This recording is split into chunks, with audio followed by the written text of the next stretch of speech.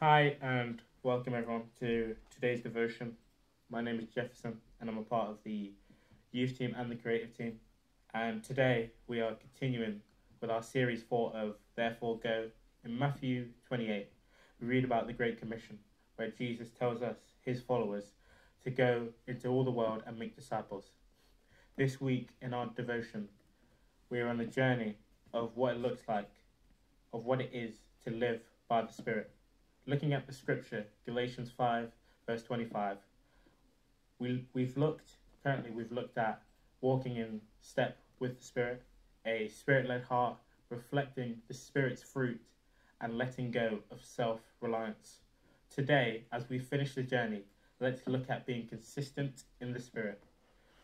Galatians 5, verse 25 calls us to follow the Spirit's leading in every part of our lives. This isn't a one-time choice, but a daily commitment.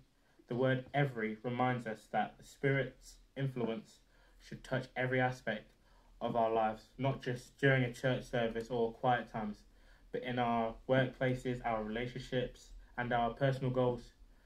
So consistency in the Spirit requires vigilance, life distractions like pressures and stresses that can easily lead us, of course.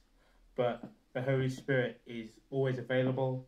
It's gently prompting us to align our actions with God's will. Small, consistent steps towards following the Spirit cultivate a life of true spiritual maturity. Practically, this consistency might look like setting aside time for prayer, reading scripture, and inviting God's presence throughout the day. It could be simply pausing to ask the Spirit, what would you have for me to do in this moment?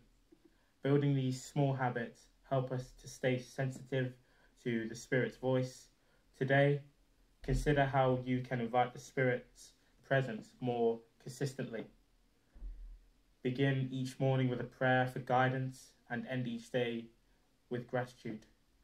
These rhythms deepen our awareness of God's presence, allowing us to walk in his wisdom and grace continually.